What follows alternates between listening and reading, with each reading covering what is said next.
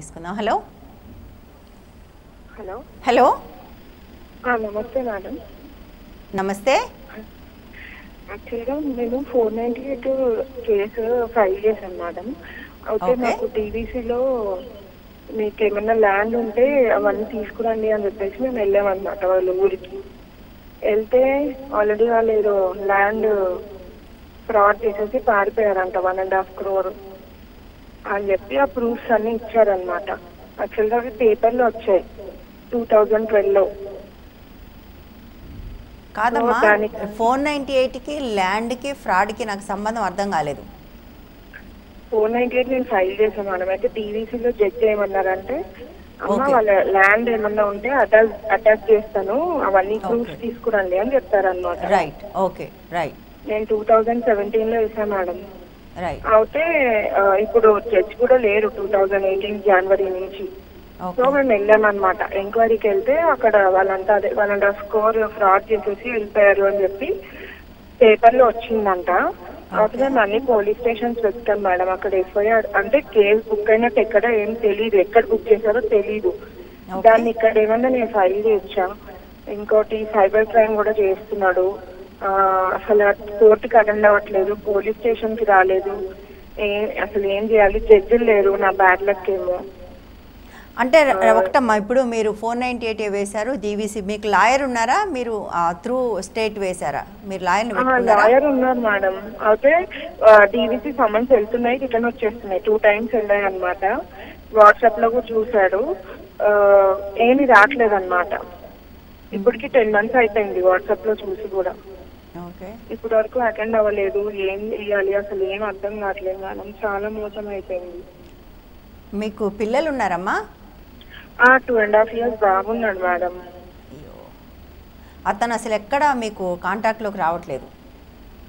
Contact అంటే మొన్న జనవరిలో మా ఇంట్లో ఒక పెద్ద ఉంటారు కదా, తనకి ఫోన్ చేసి బెదిరించాడు అనమాట. మీరు ఎన్ని కేసులన్నా పెట్టుకోండి, మాకు అనవసరము, నేనైతే కోర్టుకు రాను, పోలీస్ స్టేషన్కి రాను, ఏం చేసుకుంటారో చేసుకోండి అని చెప్పేసి చేశాను మేడం. అంతే, అట్లా చేశాను అంతే. మధ్యలో ఏం లేదు.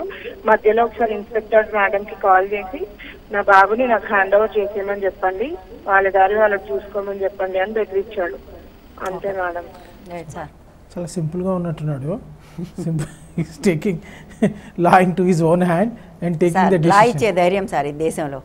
ఎన్ని కేసులను పెట్టుకొని నేను కోర్టుకు రాని ఏం చేసుకుంటారు, అది మన దేశంలో మనకు లా ఇచ్చే ధైర్యం. ప్రతిదానికి కొన్ని పద్ధతులు ఉంటాయండి.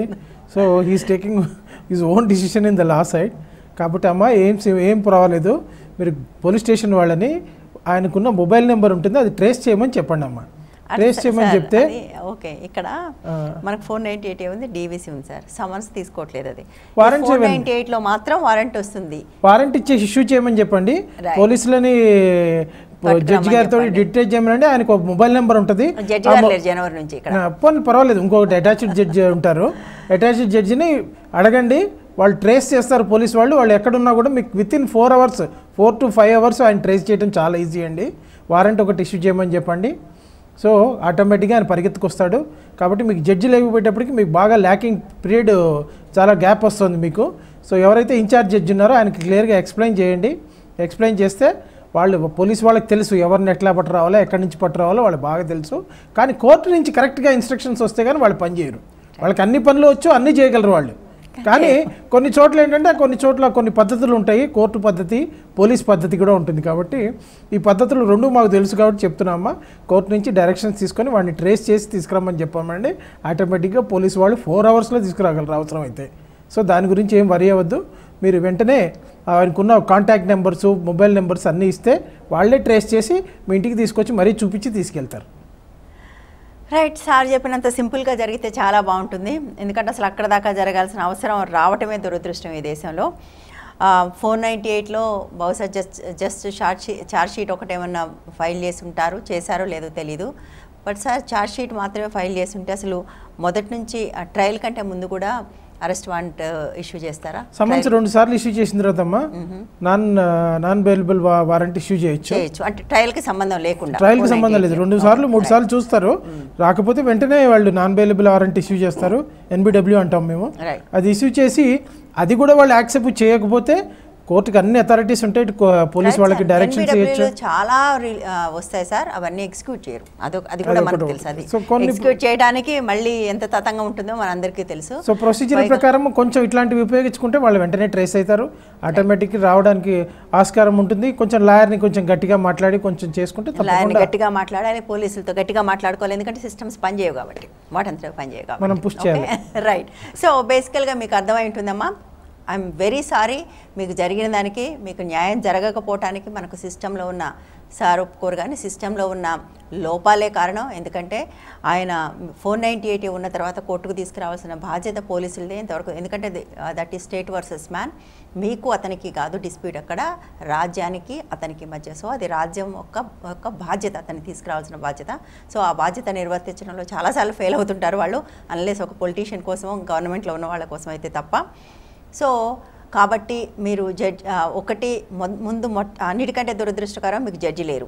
ఆయన ఆ జడ్జో ఆవిడో ఆయనో మళ్ళీ రావాలి, కొత్త వాళ్ళు రావాలి. లేదు అంటే మీకు మంచి లాయర్ ఉంటే దాన్ని ఇంకొక కోర్టుకి బదిలీ చేయించుకోగలిగితే బదిలీ చేయించుకొని జడ్జి కానీ బదిలీ చేయించుకొని NBW ఇష్యూ చేయించుకోగలిగితే, చేయించుకున్న తర్వాత మళ్ళీ ఆ పోలీసులను మేనేజ్ చేయగలిగితే, సారీ టు సే దిస్, అప్పుడు అతన్ని పట్టుకొచ్చే అవకాశం ఉంటుంది. మీకు కాస్త గట్టి లాయర్ ఉంటే ఇదేమన్నా చేసుకునే అవకాశం అయితే మీకు ఉంటుంది.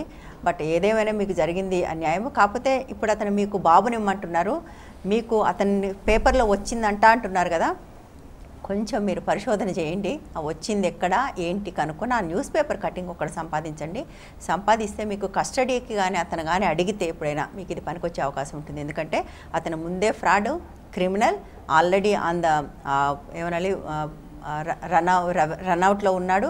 కాబట్టి అతనికి కస్టడీ ఇచ్చే ప్రసక్తే లేదనేది. ఈవెన్ అదర్వైజ్ కూడా 6 ఏళ్ల దాకా అసలు ఆ కస్టడీ అతనికి పోతే ఇన్ఫాంట్ కాబట్టి, టాడ్లర్ కాబట్టి.